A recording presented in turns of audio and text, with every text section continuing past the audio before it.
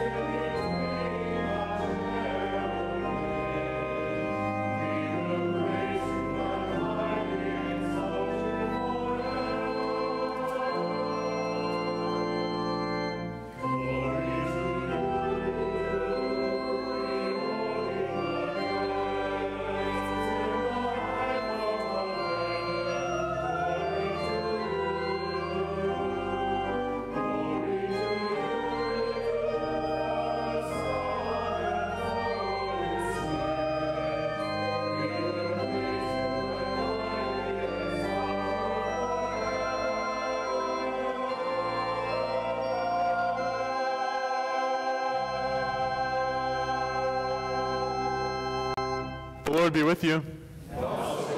Let us pray. Almighty and everlasting God, whose will it is to restore all things in your well-beloved Son, the King of kings and Lord of lords, mercifully grant that the peoples of the earth, divided and enslaved by sin, may be freed and brought together under his most gracious rule, who lives and reigns with you and the Holy Spirit, one God, now and forever. Amen. Please be seated.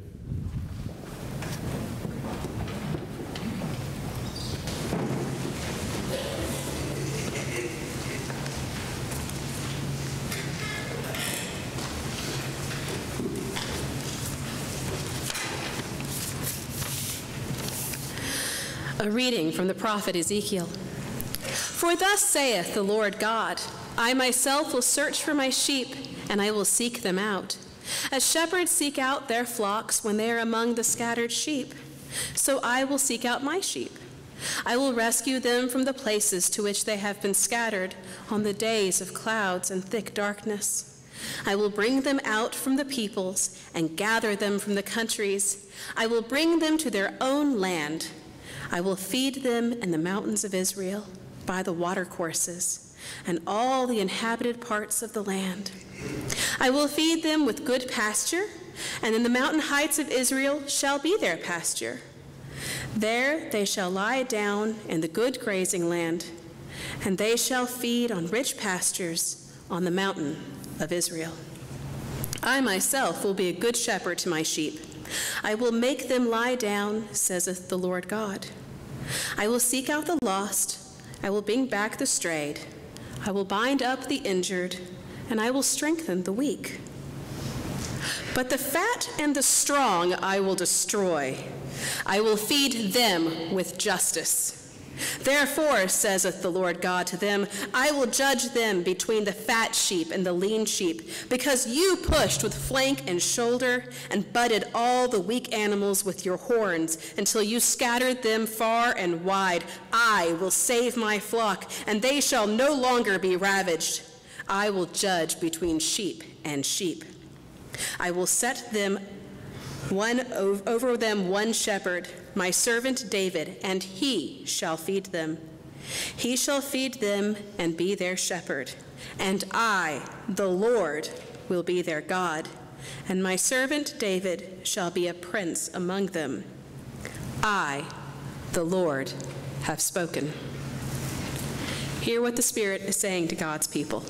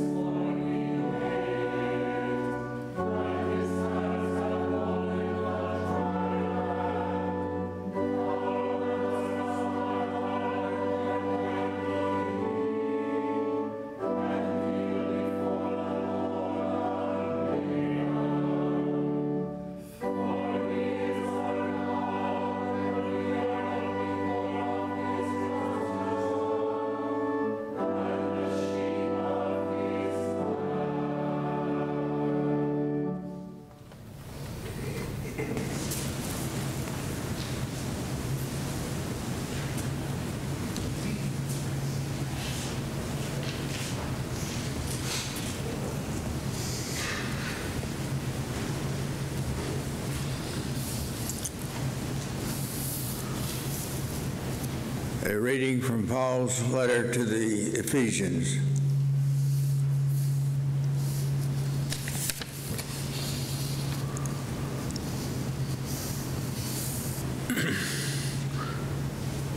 I have heard of your faith in the Lord Jesus and your love toward all the saints.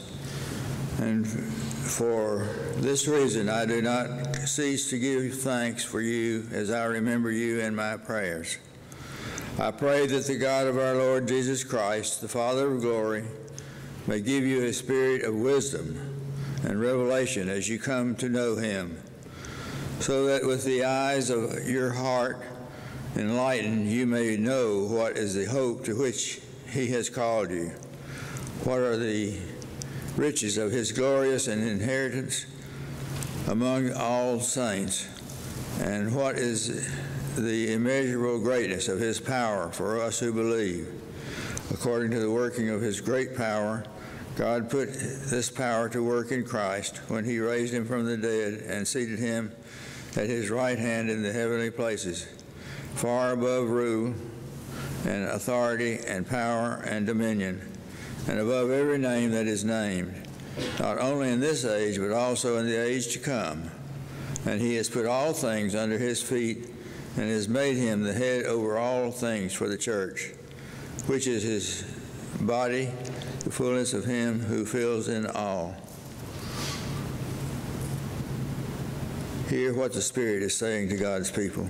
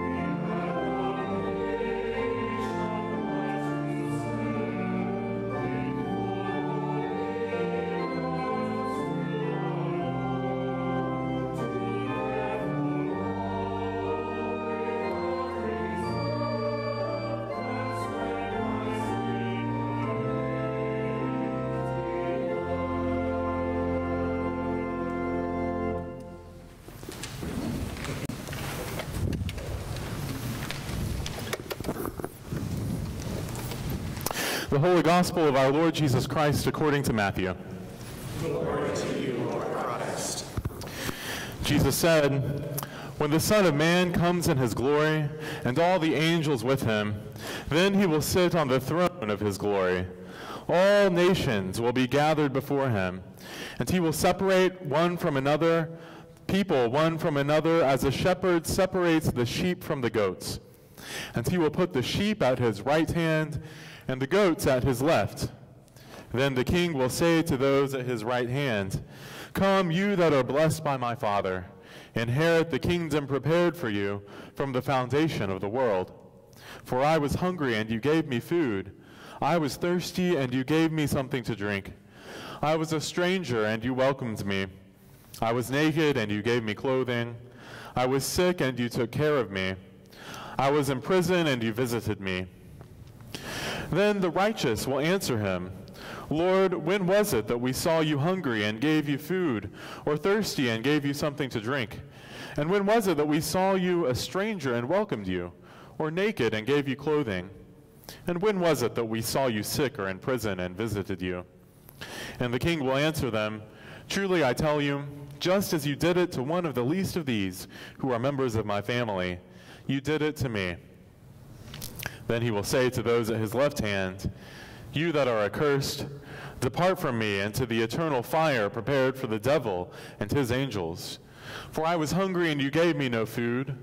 I was thirsty, and you gave me nothing to drink. I was a stranger, and you did not welcome me. Naked, and you did not give me clothing. Sick and in prison, and you did not visit me.' Then they also will answer, 'Lord, when was it that we saw you hungry or thirsty, or a stranger or naked or sick or in prison, and did not take care of you?' Then he will answer them, 'Truly I tell you, just as you did not do it to one of the least of these, you did not do it to me.' And these will go away into eternal punishment, but the righteous into eternal life." The Gospel of the Lord. Praise to you, Lord Christ.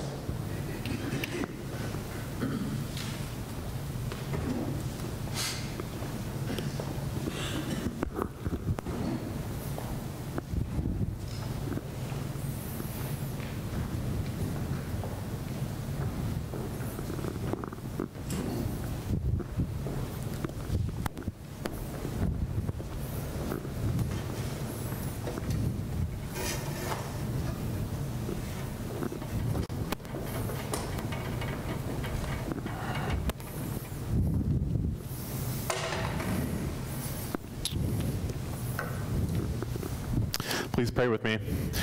Oh God, as we break open the bread of your word, may we who are full and complacent be given a hunger for justice, and may those who are hungry be given bread. In the name of the Father, and of the Son, and of the Holy Spirit. Amen.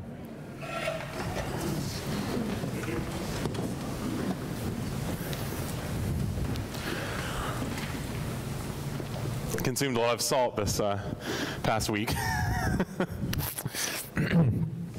Well, today is Christ the King Sunday, and it is the culmination of year A in the lectionary, the year of Matthew, the year of Emmanuel, God with us, the year of love your neighbor as yourself and love God, the year of the Beatitudes, the year of salt and light, the year of go out into the world and preach the gospel and baptize the nations. And remember, I am with you always, even to the end of the age.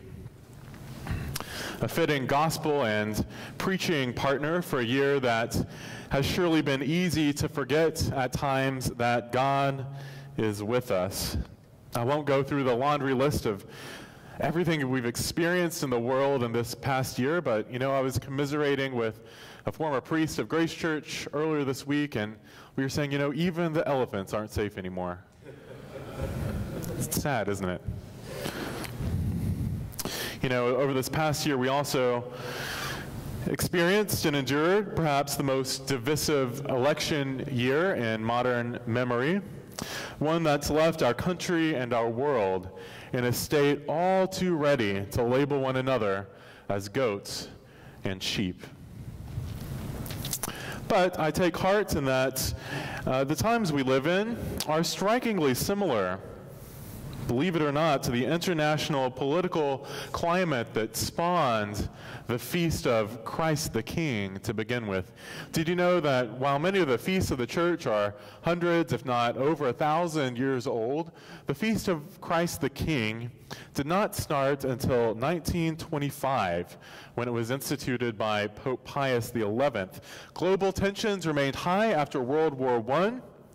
Fascism and nationalism were on the rise across the world, and the Feast of Christ the King was instituted by the Roman Catholic Church and later adopted by many Protestants to crown the church year with a reminder to Christians that our allegiance is first and foremost to our spiritual leader in heaven, as opposed to earthly supremacy, as was claimed by, at that time, the Italian prime minister turned dictator Benito Mussolini.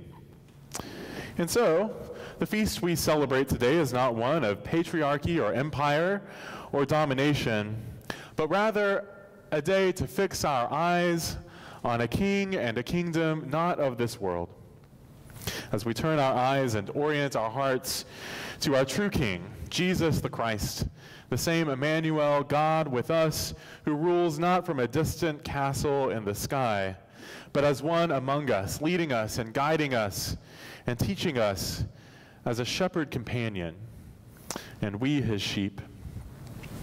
The image of a shepherd king is prominent throughout Scripture, most familiarly in the 23rd Psalm, but also in our passage this morning from Ezekiel, when God promises the exiles that he will seek the lost, bring back the strayed, bind up the injured, and strengthen the weak.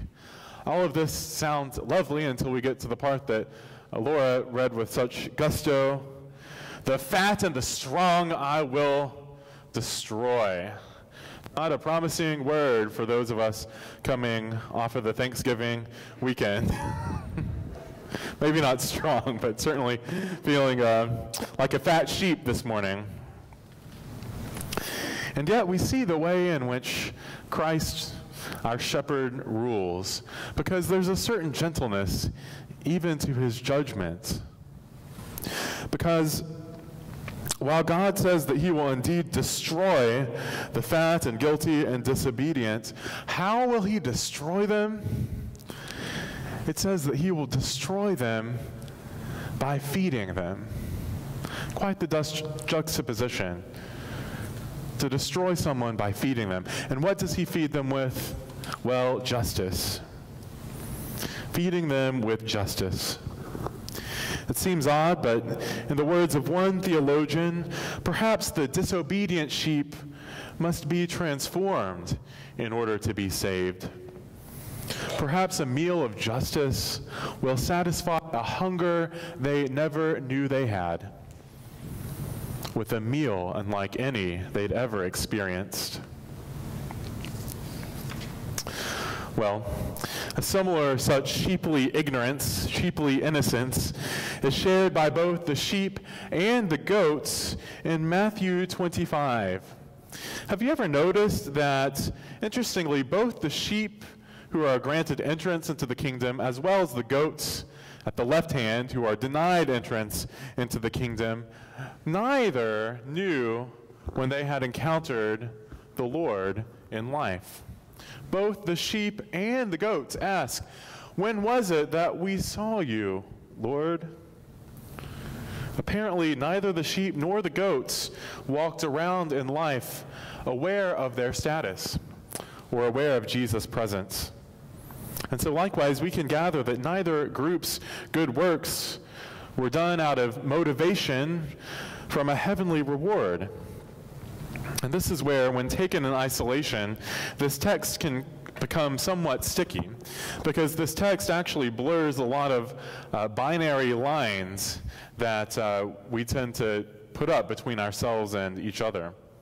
For one thing, it blurs the line between the dichotomy of faith and works. This is a problematic thing for a Protestant understanding of salvation, because it says that believing does not get us off the hook. that somehow our faith in Jesus and our works of service to him are bound together as we give ourselves in service to the least of these. It also blurs the lines between the persecuted and the privileged. It's undeniable that in its original setting, this teaching in Matthew is clearly set up in order to protect Christians. The early church community of believers were, in fact, in those times, the least of these, as they suffered persecution, sometimes death, by the Roman authorities. Of course, this kind of reading can get us in trouble in 2017 in America, because more often than not, Christians are not the persecuted, but the privileged. But it shows the fluidity of how at times certain groups can be the powerful, and other times we can find ourselves the least of these. It also blurs the religious lines between Jews and Gentiles and Christians, because notice that the passage here in Matthew opens up with saying that all the nations will be gathered before God. This is a judgment not just for Christians, but also and especially for Gentiles. And many scholars think that Matthew here is responding to the question, well, what about those who have never heard the gospel? Well, Jesus says, it doesn't matter if they've never heard the gospel, because all people have access to me, and in fact have encountered me in the world through the last, the least, and the lost. And so we know that many of these theologies play out in many different quarters of the church and society, for better or worse. You can see how each of these readings can be kind of have a shadow side. And in many ways, this is an absolute hallmark, touchstone text on a paramount feast for followers of Jesus interested in ordering the whole of society in ways that promote the life, health, and dignity of all people, especially those on the margins, most vulnerable to the powers of wealth and empire. On the feast of Christ the King, we in fact, indeed, proclaim that Christ is King and Caesar is not, that Christ is King and Mussolini is not, that Christ is King and Trump is not. Well, that's pretty easy for us as Christians. It ought to be easy as Christians to make those claims, and the universal implications of this feast is indeed edifying for believers. And yet this feast and this text should also be unsettling for all of us, because it is also deeply personal. And it calls into question all those categorical assumptions we make about ourselves and each other and our very identities. Indeed, deep down, I think we all know that each of us is a little bit sheep and a little bit goat. I know that for every act of charity I performed, I probably ignored 10 others. We also know deep down that each of us is at times the least of these. We all know what it's like to be on the outside, if not materially and physically, then spiritually.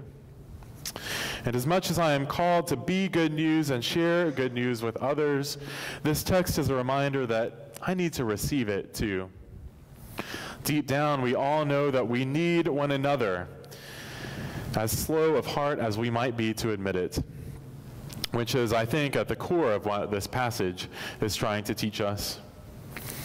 Amidst all the binary categories that seek to claim us, rich and poor, progressive and conservative, faithful and agnostic, weeds and wheat, goat and sheep, perhaps God is calling all of us, each of us this morning, into a sort of sheeply second ignorance or second innocence. If not an innocence, then at least an openness of posture. An openness of posture that holds lightly the identities and categories that can prevent us from meeting Christ in our neighbors, and that frees us up for encounters of holy surprise. Jesus himself models a kind of fluidity of identity this morning in the text when he says that the one who sits on the throne of glory is the very one who lends his identity to the least of these. In the mystery of life and the cosmos, Christ himself demonstrates the spiritual interconnectedness of all creation together with the Creator, which to acknowledge is perhaps to inherit the kingdom of God. Several years ago, a woman named Danny Johnson encountered the kingdom of God when ABC approached her about appearing on a reality show called Secret Millionaire, in which very rich people pose as those of humble means to experience life on the other side, while volunteering in the community incognito and identifying unsung heroes. Danny herself grew up in poverty and in fact was homeless for a couple years before building a multi-million-dollar business out of the trunk of her car. A devout Christian, she and her husband were at first adamantly opposed to appearing on the show because they said, you know, we already live to give to begin with. We give away millions of dollars to the poor, widows, orphans, and sick on a regular basis. And they said, you know, we always do this in secret so that the recipients of our charity will be led to give thanks to the true giver of the gifts, God. But after praying about it, they decided to give the show a shot for the way in which it could inspire millions of others to live lives of generosity. So at the producer's direction, she moved into a tiny, bug-infested apartment in the middle of the Western Heights neighborhood in Knoxville, where she was given only $40 a week to live on with no cell phone, no computer, no communication with her family. And she was quickly transported back to a memory of a way of living that she knew all too well. As part of her mission, she was instructed to look for places to volunteer in the community without revealing her identity. And would you know that sadly, when she showed up at many community organizations, ready and eager with open hands to volunteer, she was turned away. When folks saw her humble, homely, unkempt appearance, they didn't think she looked like anyone with anything to offer. But eventually she found some takers. She found the Joy of Music School in the heart of inner city Knoxville, which gives the gift of music lessons and free instruments to dozens upon dozens of kids in need every week. She also found the Love Kitchen, run by 82-year-old sisters Helen and Ellen, twin sisters, who in retirement took up their God-given assignment of providing meals for the elderly on a weekly basis. And she also found a warm welcome at Special Spaces, an organization committed to creating the dream bedroom for children with chronic terminal illnesses. And while touring with the facilities and meeting with students and teachers at the Joy of Music School, Danny said she had to take a moment at one point to collect herself as she retreated into the break room where she broke down in tears. She was emotionally moved because she said she had been there herself. She said, "I know the things these kids have smelled, tasted, seen, and heard. I know it personally." At the end of the show, you can imagine the surprise when she presented the Joy of Music School with a $40,000 check, revealing her true identity and the premise behind her volunteer efforts. But in the end, Danny insisted, you know, you don't have to start a Joy of Music School. You don't have to run a soup kitchen. You don't have to do any of those things to make a difference. The church and the world is so caught up with building $10 million facilities and putting our leaders in jets, flying them around the world. But instead, we're supposed to go to Matthew 25, to the least of these, she said. That's where we're supposed to go. If we're doing our job as the church, there would be no poverty. If we're doing our job as the church, the hurting would be helped. Danny concludes, let's just realize that we're all people and that we can use our lives to help somebody else. You know, that's how Christ comes to us. More often than not, incognito, in disguise. And I think in the end that Danny is right. Ultimately, we are all just people, a little sheep, maybe a little goat, but in the end, just people. No matter how rich or poor, no matter what we look like or who we know, we each have gifts to give, and we are each given infinite opportunities to serve Christ incognito through serving others each and every day. And none of us are off the hook as we assume the sort of sheeply innocence of kingdom citizenship, through which every encounter is an opportunity to encounter Christ himself and be transformed through our works of kindness, compassion, forgiveness, and grace. Again and again and again throughout this year of Matthew, Jesus has shown us that true life in God is ultimately gained by turning over our lives lived for self alone, turning over our need for control, turning over our tiny kingdoms so that Christ can truly be king and shepherd of our souls, of our church, and of our universe. When we do this, the selfishness that so often infects our hearts is fed and in fact destroyed by the food of justice. We may not be left with $1 million or a crown, but we will inherit the only kingdom that will last. When was it that we saw you, Lord? When was it that we saw you, Lord? I hope that this year of Matthew has begun to change that question for you and for me. My prayer is that we would live lives so full of compassion and grace and mercy that our eyes would be so opened to the presence of God in our midst, that when the judgment day comes, we may with boldness answer, Lord, when was it that we didn't see you? Amen.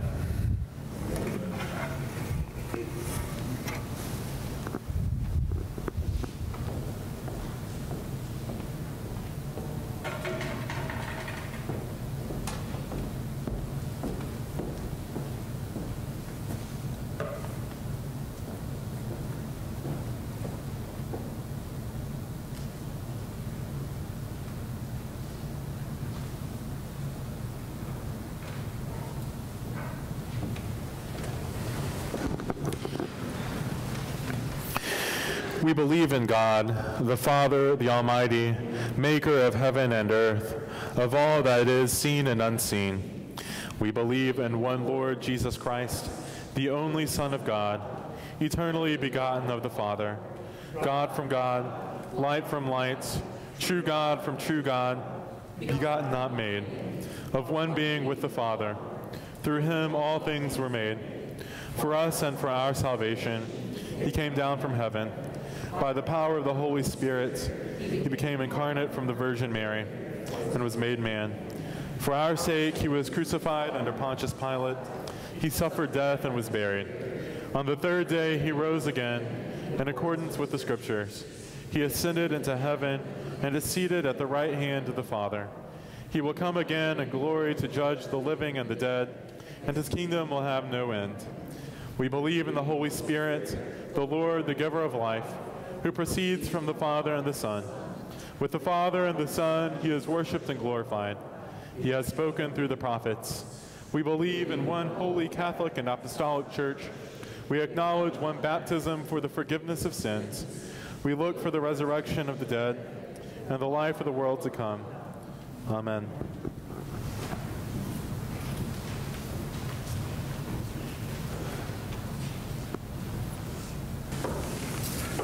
Prayers of the People are Form 6, found in the Book of Common Prayer, page 392, and in your order of worship. In peace we pray to you, Lord God, for all people in their daily life and work,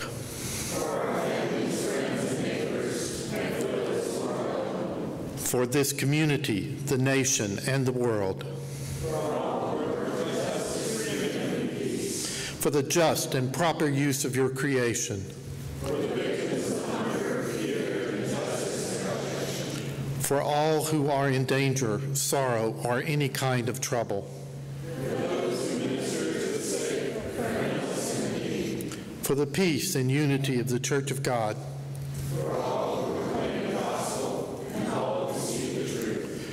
For Michael, our presiding bishop, George, our bishop, Brian, our bishop-elect, for Zack and John, our parish clergy, and for April, our newly called rector, for all bishops and other ministers.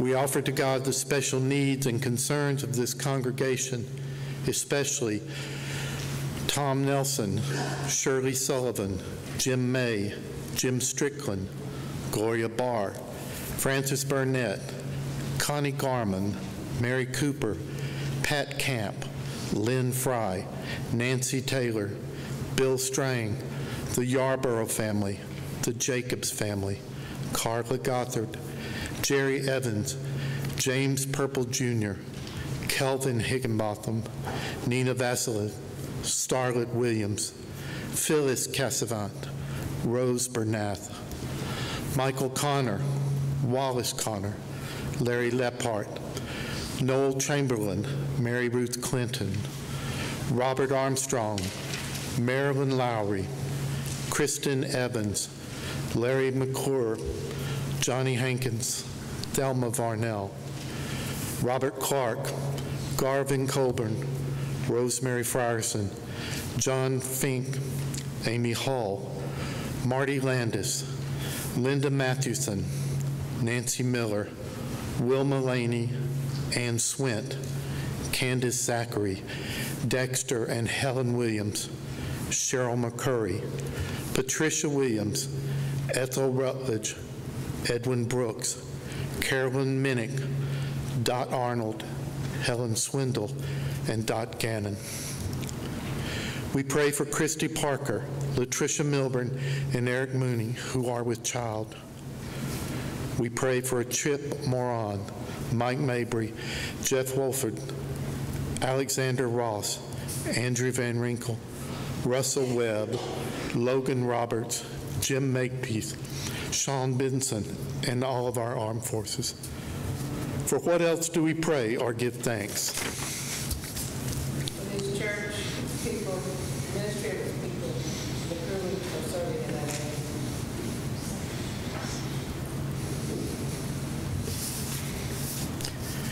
Hear us, Lord. We thank you, Lord, for all the blessings of this life, especially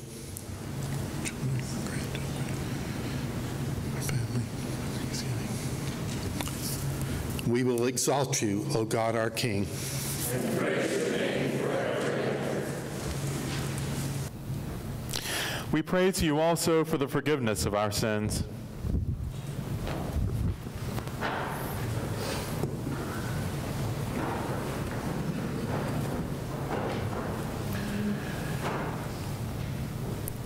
Have mercy upon us, most merciful Father, and your compassion forgive us our sins, known and unknown, things done and left undone, and so uphold us by your Spirit, that we may live and serve you in newness of life, to the honor and glory of your name, through Jesus Christ our Lord. Amen. May Almighty God have mercy on you, forgive you all your sins through our Lord Jesus Christ, strengthen you in all goodness, and by the power of the Holy Spirit, keep you in eternal life. Amen. Please rise as you are able.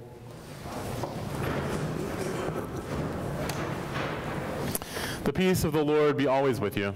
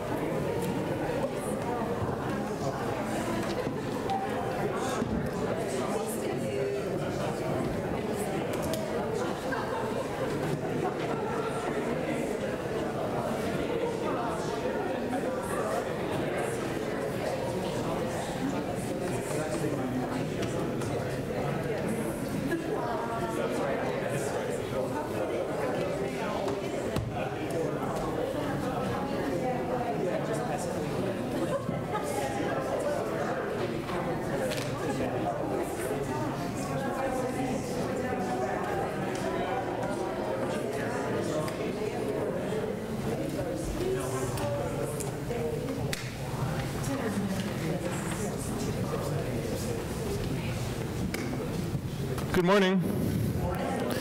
It's great to see you all. I hope you all had a great Thanksgiving, and welcome, a special welcome to any guests, family members, or first-time visitors who may be among us. We're so glad you're here. Please know that in a few minutes when we come to the Lord's table to take communion, that all are welcome. You can find an instruction card about communion on the card in the pews there. And if you would like to receive more information about Grace, we would love it if you would fill out the card there, detach it, and drop it in the offering bag. And then come to see us and share a bite to hospitality, some cookies and punch, probably due to the coldness in the library this morning, immediately after the service. And I'm going to hand it over now to Vivian Dodds with a message about next week. Next week, we're celebrating St. Nicholas Sunday. If you've listened to NPR, you know everybody in the community has been invited. We are trying to strengthen our ties with Shiny Penny School, so we're inviting all those students and parents. We have no idea how many people are coming, but the Lord has always been bountiful. But we need help. George and Stephen are going to be staying after church to help set up tables and chairs, and they would like help. Pat and I will be in the kitchen. Particularly around 4 o'clock, we would like people to come in and help. So I will have something in Grace Notes. I am having difficulty with my phone. It's like me, getting old and very weak. So my email is still working, and I'll make sure that that address is in there. Thank you. Thanks, Vivian. And again, that's next week. The service of Advent Lessons and Carols, a great English tradition, begins at 5 p.m. with some stellar music by our choir. And then the St. Nicholas dinner is an annual tradition at 6 p.m. in the Undercroft. We'll share a meal together, and then all of the kids will be visited by jolly old St. Nicholas. And while they're not watching, we'll have a kids program, and while they're not looking, Nicholas will go and drop candies in their shoes, and then they'll be surprised and have a nice sugary evening. You know, on that note, I hope that, like I said, everyone had a good Thanksgiving holiday. I know that it can be a difficult time for many of you as well who have experienced loss, or if you struggle with depression or other mental illnesses. There are lots of reasons why the holidays can be difficult. And so I want to encourage you during the season to please come to church. This is where you need to be. This is your family, and especially if you struggle, come here so that we can support one another, encourage each other, and lift each other up in prayer. And if you have family members or friends or neighbors who you know could use community at this time of the year, please invite them to Grace. This is the time to do it, and we have lots of great gatherings and festivities coming up to do so. Now walk in love as Christ loved us and gave himself for us, an offering and sacrifice to God.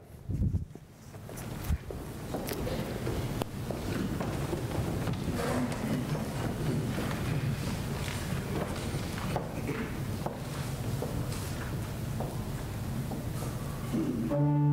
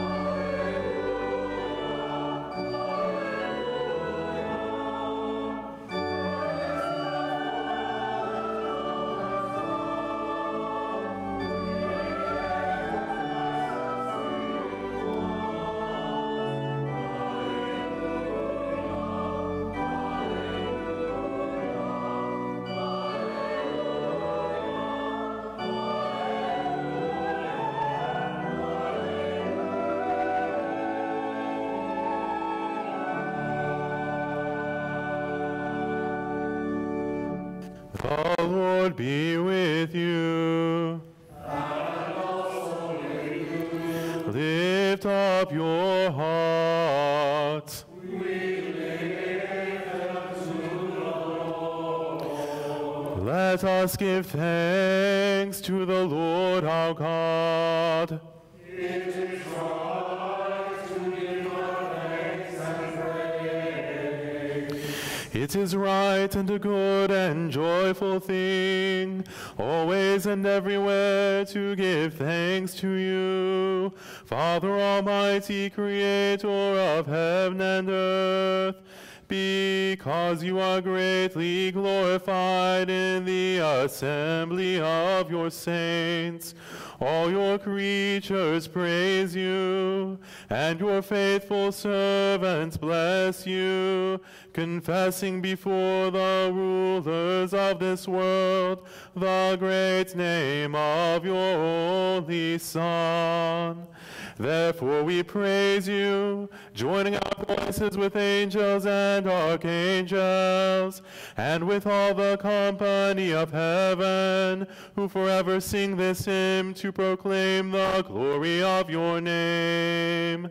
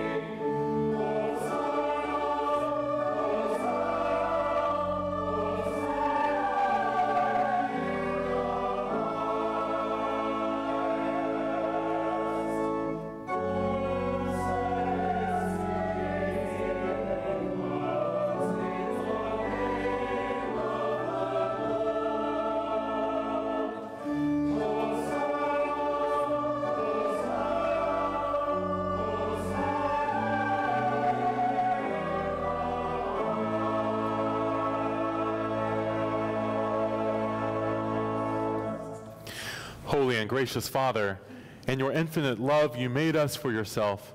And when we had fallen into sin and become subject to evil and death, you in your mercy sent Jesus Christ, your only and eternal Son, to share our human nature, to live and die as one of us, to reconcile us to you, the God and Father of all. He stretched out his arms upon the cross and offered himself in obedience to your will, a perfect sacrifice for the whole world. On the night he was handed over to suffering and death, our Lord Jesus Christ took bread, and when he had given thanks to you, he broke it and gave it to his disciples and said, "Take, eat. This is my body which is broken for you. Do this for the remembrance of me."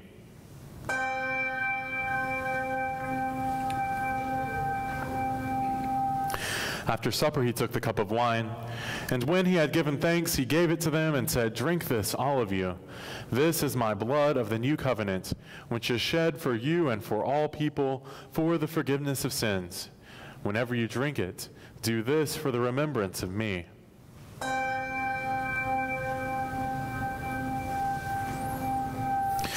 Therefore, we proclaim the mystery of faith. Christ has died, Christ is risen, Christ will come again.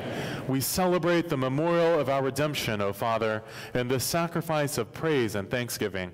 Recalling his death, resurrection, and ascension, we offer you these gifts.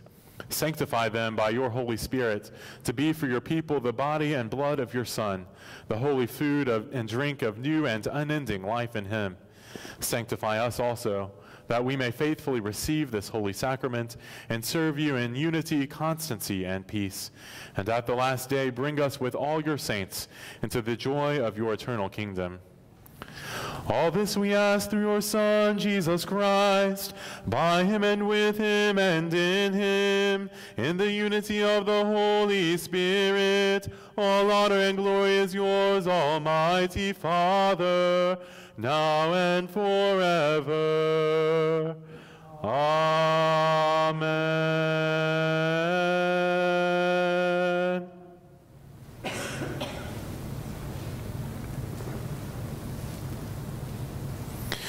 And Now, as our Savior Christ has taught us, we are bold to say, Our Father, who art in heaven, hallowed be thy name. Thy kingdom come, thy will be done, on earth as it is in heaven. Give us this day our daily bread, and forgive us our trespasses, as we forgive those who trespass against us. And lead us not into temptation, but deliver us from evil. For thine is the kingdom, the power, and the glory, forever and ever. Amen.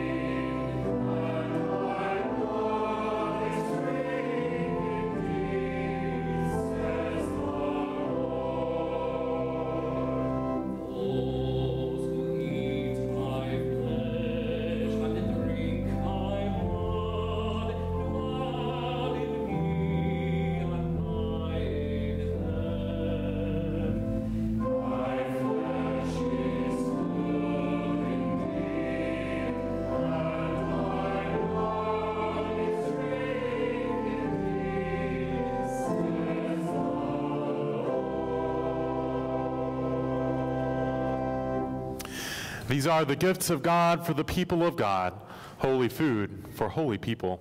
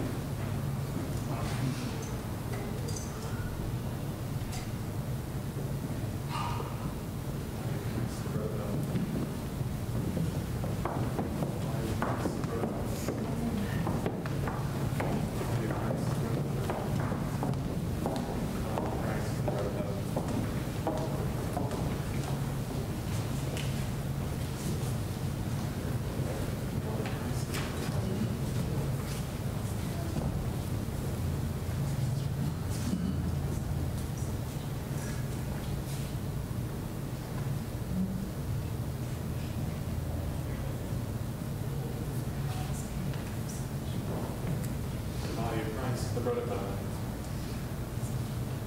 Body of Christ, the bread of heaven. Body of Christ, the bread of heaven. Body of Christ, the bread of heaven. Body of Christ, the bread of heaven.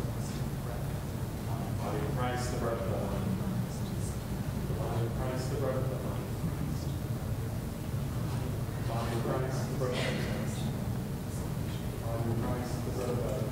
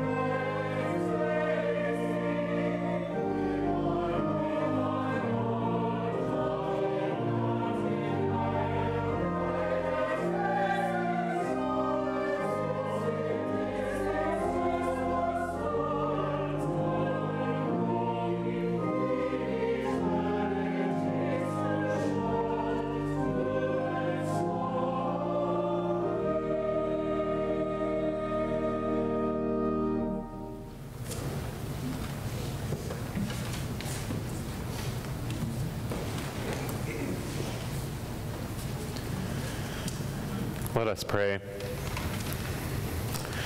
God of abundance, you have fed us with the bread of life and cup of salvation. You have united us with Christ and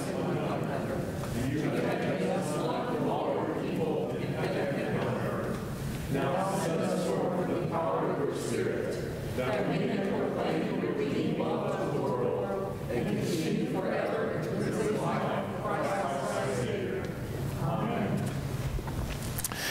Now, my friends, remember that life is short, and we do not have much time to gladden the hearts of those who journey the way with us.